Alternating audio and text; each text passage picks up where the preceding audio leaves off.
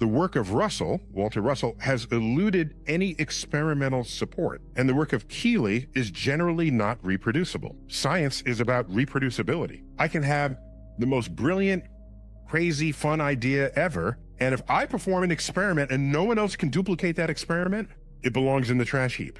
It's me in my own world, thinking I have landed on an objective truth, when in fact I haven't. That's how science works, the reproducibility of results.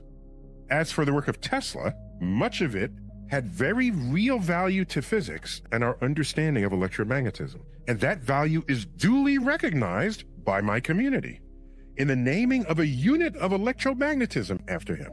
You can't get more badass than having a unit named after you. Newton has a unit named after him. For example, the metric unit of force is a Newton. Much of the rest of his work was fringe and unrealized, either for violating known laws of physics or for being simply impractical. Just because you do some good stuff doesn't mean everything you ever did is going to be great. I will further affirm that just because an idea sounds crazy doesn't make it wrong. The system of research and publications in peer-reviewed journals has the capacity to spot crazy but true ideas, provided they're supporting by compelling arguments, and ultimately supported by experiments and observations.